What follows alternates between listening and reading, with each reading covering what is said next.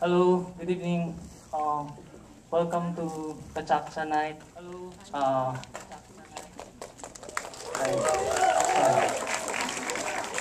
A whole lot of young people. So, that's the only young speak I know. Anyway, this is going to be hectic because, can I turn this on? Okay, it's going to be 100 years in 6 minutes. The hostage fiasco last Monday captured the world's attention for 11 painful hours. The what and why of the tragedy is still being debated. As an urbanist, I was intrigued by where it unfolded. The Quirino Grandstand in Luneta. The doomed principal actor in the drama surely chose it because it was the grandest stage available to him and his generation. The site has been the setting of choice for presidential inaugurations, papal visits, and tele-evangelists, basically your sinners, saints, and charlatans. This was born of a tradition set late in the Spanish period when the Luneta was the place to see and be seen at, where one was well healed or summarily killed. In 1904, when the Americans took over, they hired the famous American planner and architect Daniel Burnham. Oh, I'm ahead of myself. Yes. He made Luneta, because he saw it was open and spacious, the center of his master plan for the colonial capital, a mirror of the larger one he just completed in Washington, D.C. in 1901. Their focal point was a tall obelisk honoring a great military hero and first president, Washington. Ours was a squat monument to a pacifist doctor with a fetish for overcoats. Burnham's plan began by moving the old Luneta promenade 300 meters forward. The new Luneta was not intended to be a park, but a civic complex of several buildings, including a large capitol. But before any building was completed, America pursued an exit strategy. Yes, we were the first Iraq, and the Philippine government, as usual, ran out of money. I'm ahead of myself again. That's the new capital, which was never built, which is where the Agrifina now is, and that ridiculous Lapu-Lapu statue. I'm Cebuano, but I still call it. Anyway, despite this, the new Luneta became the city's main public space in the 1920s. Carriages gave way to cars and carnivals. Weekends were special, with concert by the famous world-renowned Philippine Constabulary Band led by the colorful Captain Walter Loving, an African-American. I planned to have Jamie Foxx play him in the script I'm writing. The fellow reportedly died saving a Filipina hostage in the liberation of Manila. Any filmmakers out there, I can write the script for you. In 1937, the site at Luneta hosted the 37th International Eucharistic Congress, an international event. Juan Arellano designed the temporary altar, stage, and tower, and over 250 people attended, about 90% of Manila at the time. President Quezon of the new Commonwealth did not attend. He had a fight with the church at the time, and he was also a little tired of Manila, and he was busy toying with the idea of moving the capital elsewhere. Also, some say because of speculative real estate. The selected site was the huge Tuason estate to the east of Manila, you can see there, bought at the extravagant sum of 5 centavos per square meter. I wish I was there. The city was to be built around a huge 400-hectare green quadrangle and 25-hectare ellipse that was to house our national capital with a grand plaza flanked by a new Malacanang and a justice complex. The foundations of the capital were actually built, as well as 2 buildings at the new University of the Philippines, Diliman. But of course, war intervened, Japan invaded. But should have written more. But we were prepared. This shows the Philippine Constabulary. This shows the Philippine Constabulary in 1941, probably the last time our police and armed forces were completely equipped.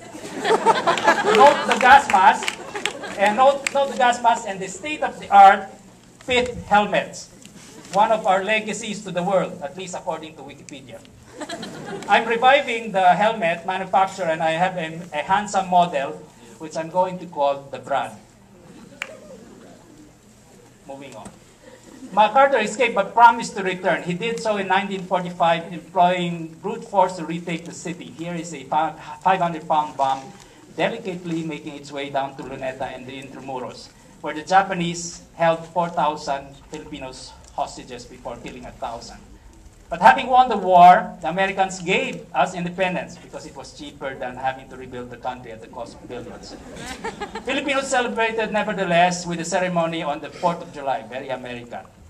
An ornate but temporary grandstand was built, not at the waterside, as most people think, but at the foot of the Rizal Monument. Americans paid us mostly in used equipment, like jeeps, hence the jeepney. A devastated Manila left little choice but to rebuild in the new capital, Quezon City. The original quadrangle was thought to be too flat to be defensible, so they moved to Novaliches. Another grand plaza with 3 branches of government was envisioned. Work started, but yet again the government ran out of funds. A grand avenue, you can see there, was planned with commercial establishments on either side, but the government failed to build it, so the Ayalas did it with Ayala Avenue. The government considered 16 other capital sites, including Baguio, Tagaytay, Cebu, and others. They even tried the geographical center of the Philippines, which turned out to be in the Visayas, next to a then unknown island called Boracay. But it had no water, electricity, or airport, although since then it has improved slightly. The country and city recovered. To make up for an unbuilt capital, the old buildings at the Luneta were repaired, and a permanent grandstand named after President Quirino was finally built to replace the yearly temporary ones. But with not enough funds, only the central part was built, and it gained its wings slowly after the years. In 1960, they took down the arch, the thing behind, because they thought it was too old. But that's the genesis of that. Luneta fell to disrepair until the planned Rizal Birth Centennial in 1961. A makeover and new buildings were planned for the historic site, including a memorial cultural theater. But only a library was built, the National Library, as not enough money was raised. A few years later, oh, I'm sorry, I missed that. This is the 1953 Manila International Fair. We had an international fair 50 years ahead of Shanghai. Oh, this is it. I jumped one. In 1961, there was a centennial theater that was supposed to be built at the Luneta. They didn't generate enough funds, so the Ayala once again picked it up and built it as the Rizal Theater at the Makati Commercial Center. Some of you will remember this before 1990. A few years later, the Luneta recovered again with the efforts of columnist Doroy Valencia. The Quirino Grandstand was refurbished and new playgrounds and amenities built. Today, a bulky aquarium has commandeered the site leading at the waterside, leading to the loss of the famous Manila sunset, as well as priceless sculptural playgrounds designed by national artist Napoleon Abueva. They just tore it down. In the mid-70s, Marcos revived the project to build the government center in Novaliches, but ended up building only the Batasang Pambansa, which is now surrounded by 100,000 squatters. He did consider another site beside the cultural center, but once again, the government ran out of funds, and today it's the site of the Mall of Asia. Malls spell the death of public plazas and parks. It took the murder of Ninoy Aquino to enable arts public spaces to be of value by empowering a people long held hostage by an unjust regime. It started with Ninoy's casket passing through Luneta in '83 and ended with the Edsa revolution. We only leave the comfort of the malls every time we have to oust somebody. Since then, We have struggled to rebuild the institutions needed to develop a strong nation.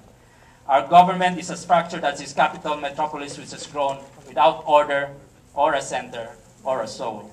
Citizens just barely survive in spite of crime, floods, brownouts, inept policemen, pollution, politics, and Chris Aquino.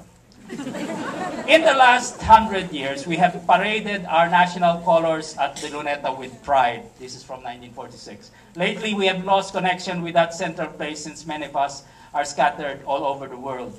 And the leaders we choose are scattered brain. City planning or any other kind of planning is non-existent. Everybody wants to be the boss, but no one wants to be accountable for anything. So what are our marching orders now?